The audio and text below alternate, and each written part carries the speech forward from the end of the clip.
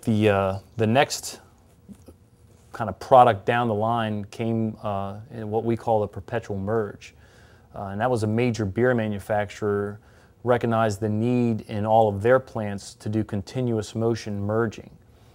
So for them, what they recognized was that accumulation conveyor had this huge upfront cost. It had high maintenance, and even when maintained properly, they would take that conveyor and spend all this money to maintain it, but that very conveyor was causing damage to their product. And there was one particular maintenance person from the beer manufacturing industry that said, if we could do continuous motion merging and we didn't need to accumulate, we could get rid of all that expensive accumulation conveyor and we wouldn't damage our product.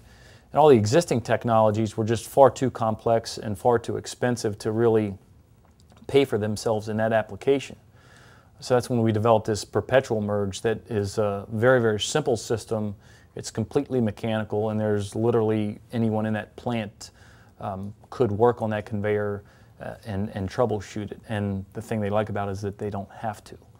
But it is a very, very simple system. So that kind of launched the Perpetual merge for the beer industry, and then that, of course, that's spread through all these other industries since its inception, 3 or 4 years back.